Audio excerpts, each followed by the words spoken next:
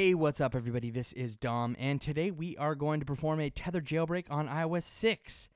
And as you can see here, we are running iOS 6, and this is an A4 device. This jailbreak will only work for A4 and below, so make sure you keep that in mind. But what we're going to do is use the latest beta version of Red Snow to jailbreak this iPhone, and it will automatically install Cydia for us right on the home screen. So it's pretty cool, and it's very simple. So what we're going to do here first is we need to put our iPhone in DFU mode, and that can be accomplished by holding down the power button and the home button for 10 seconds. And then you can go ahead and release the power button, but keep holding the home button. And then in our Red Snow window here, you should see that it will identify the model once it's in DFU mode. So at the bottom it says connected iPhone 4, Verizon Wireless. We can go ahead and then click jailbreak, and it will begin the process. So this is going to take a little bit, and then it will give us the option to install Cydia. It will automatically be checked in this case here, so keep that in mind. And as you can see here, we have install Cydia checked. If it's unchecked for you, make sure you go ahead and check it because you probably want Cydia. And then we're going to click next. And this is processing.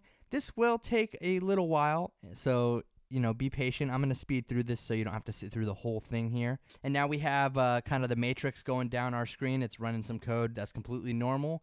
Just be patient and let it do its thing. So now we should be getting here where we see it's moving applications. And again, just be patient through this whole process. It does take a little while. And just make sure you know that this is a tethered jailbreak, so you do have to boot it with Red Snow if you'd like to make use of any jailbreak programs or anything like that. So it says it right there on Red Snow. It's just a warning.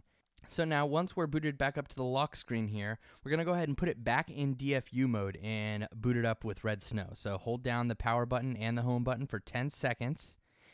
And then after the screen goes blank and it's been 10 seconds, you can go ahead and let go of the power button, but continue holding the home button. Once it's in DFU mode, we're going to go back into Red Snow and just click the back button. And then go ahead and click Just Boot. And it's going to boot us up into our tethered jailbreak. So just give it a little time, and then you should see the friendly little pineapple logo, just like that. As soon as Red Snow says done, you are completely finished with the program. You can exit out of it, and we are in our tethered boot here. As soon as this boots up here, you'll see that we are on the lock screen, and it is a little hesitant and slow when you first boot it up because it is still loading some of the jailbreak data within the phone there. It doesn't need to be attached anymore, but it still is loading some stuff up. And so as you can see, it kind of glitched out for a second.